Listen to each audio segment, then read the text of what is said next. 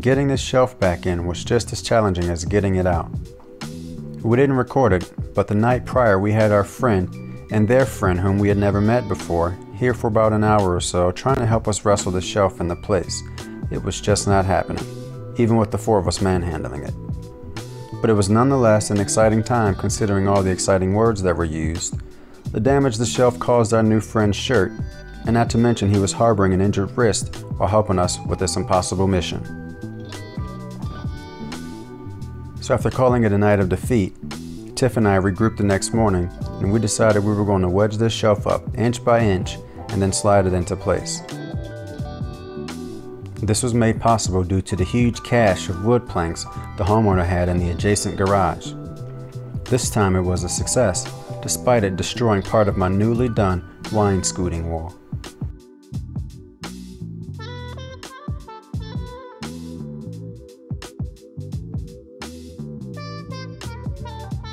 Once it was back in its spot, we painted it just like we did the other side.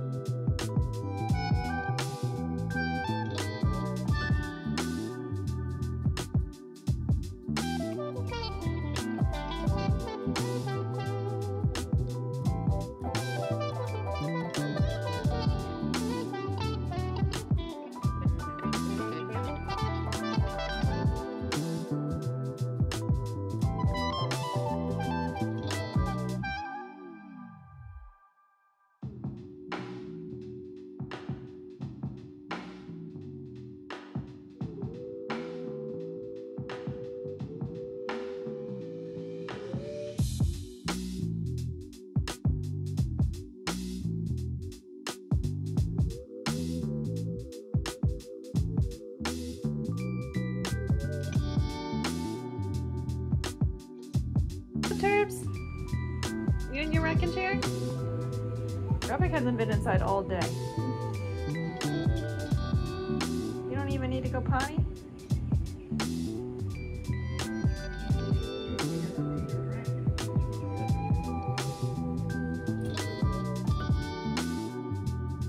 We renamed the living room Box City because that's exactly what it looked like as we stockpiled all of the project parts awaiting to be installed. By this point in the build, it was slowly dwindling down to Box Village. Inside one of the boxes was the mattress for our bed. We bought a thin 5-inch mattress from Amazon, and after giving it a brief test, we determined it was fit for 4. 2 humans and 2 cats. After testing it in the ambo, we determined that we need to cut off a few inches at the foot of the bed to allow more space for walking in and out of the rig.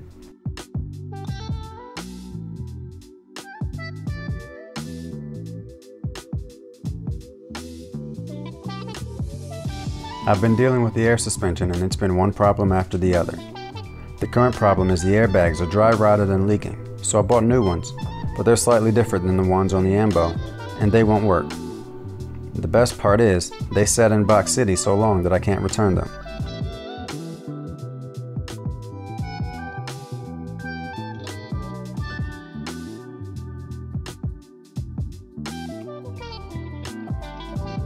Not too long after borrowing those planks to get the shelf back in place, I got the idea that maybe I could repurpose those planks and route them to use a shiplap for the AC wall.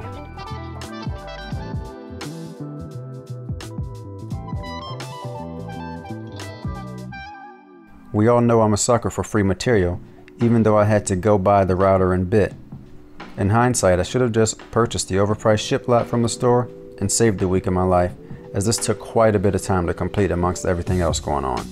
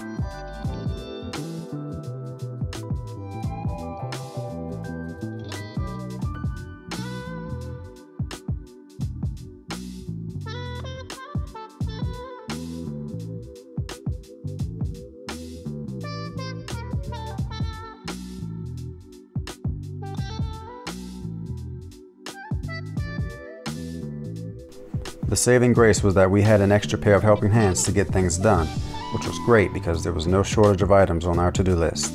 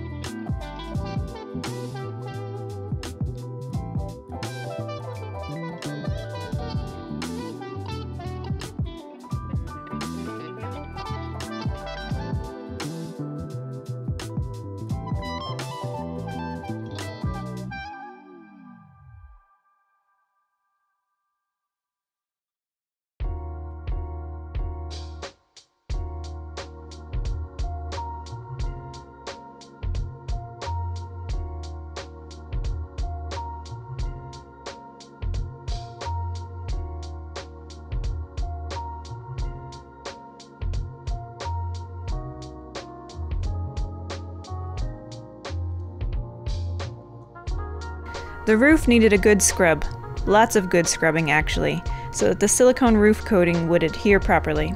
And it did. We were happy with the end results.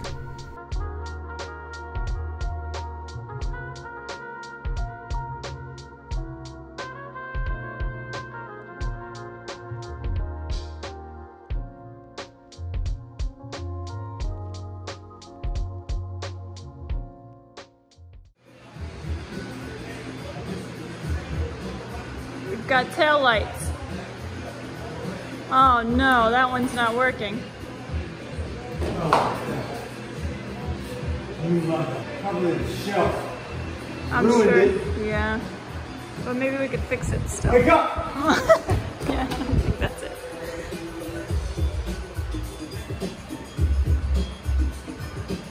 Could it be you? The shelf shouldn't even touch that one. Here's a brown one that's not connected.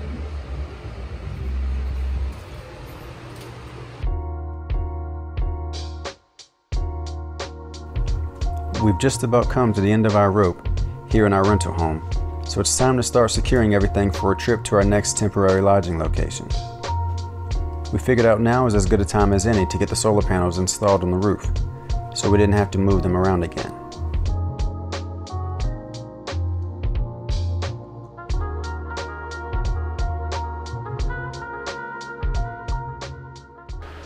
This is the craziest thing I've seen in a while.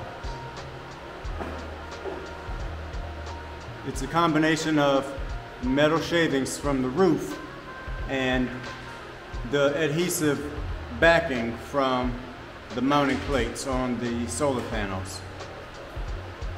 The entire drill bit was covered, colored in this grayish color, but my last hole must have, scraped it down some, but as well. We have three 445 watt solar panels, one of which was banged up cosmetically on the side while en route. The truck driver didn't really care when I noted it, and I honestly was not about to delay my project to demand a prettier panel, so I just accepted it for what it was and moved on. I know some people are concerned about putting holes in the roof or anywhere on their rig, but we are not those people. A half-decade of living on a boat was quite the confidence course in knowing how to properly seal holes of various sizes, so we drilled tons of holes to bolt down the stainless steel panel brackets. We use marine-grade sealant for the bolt holes, and they are 100% leak-free. We later took it a step further and covered the brackets with Dicor self-leveling lap sealant.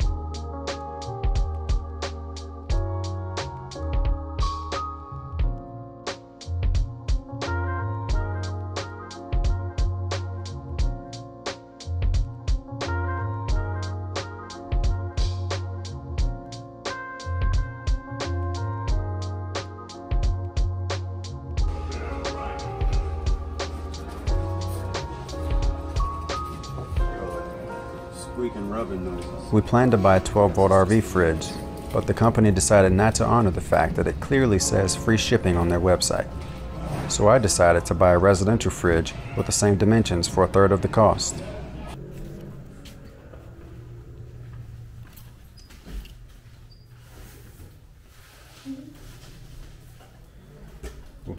What do you think? It's a fridge. It is. Oh, I like the drawers. I don't know about the can thing. Like, we don't have that many cans in our life. But we're gonna, apparently. You think? I don't know. Maybe it'll fit like relish. Yeah, or you could. Yeah, that's true. To be honest with you, little smaller cans. Yeah. It's good. That's big. I mean, yeah. It's a lot bigger than. I think it's a lot bigger than what we had on the boat. Not whippersnapper, but Rumhaven.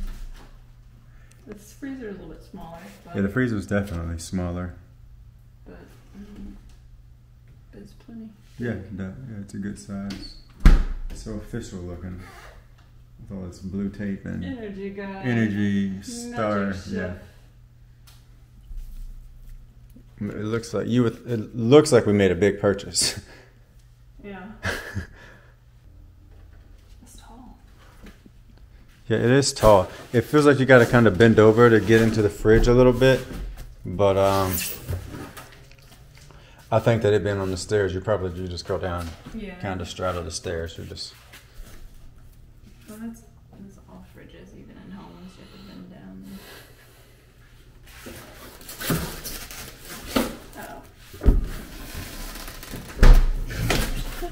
I wonder if we're gonna need to put some latches or something. Yeah, that was the first thing that came to my mind. And the spinning ain't done yet because we need to find a way to latch it.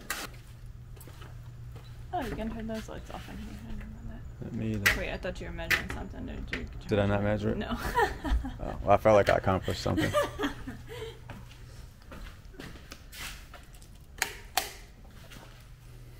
I wish it wasn't on the styrofoam.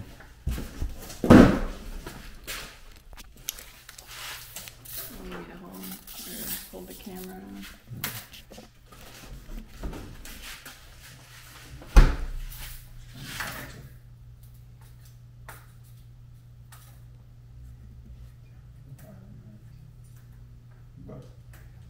Power cord comes out of the bottom, so I thought that was a little strange. That might work to our benefit. I mean, yeah, it won't make anything, it's not the worst thing in the world. I could just, drop it down.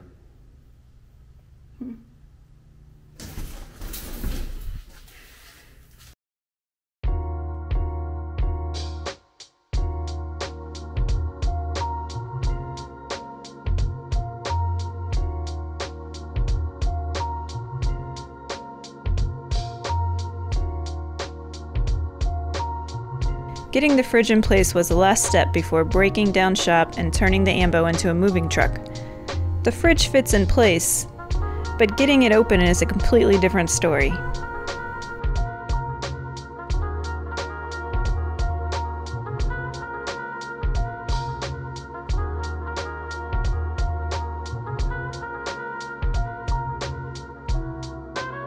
That's all for now. Thanks for watching. Make sure to subscribe so you don't miss our next video, where we move the Ambo to the next location and take our build to the next level.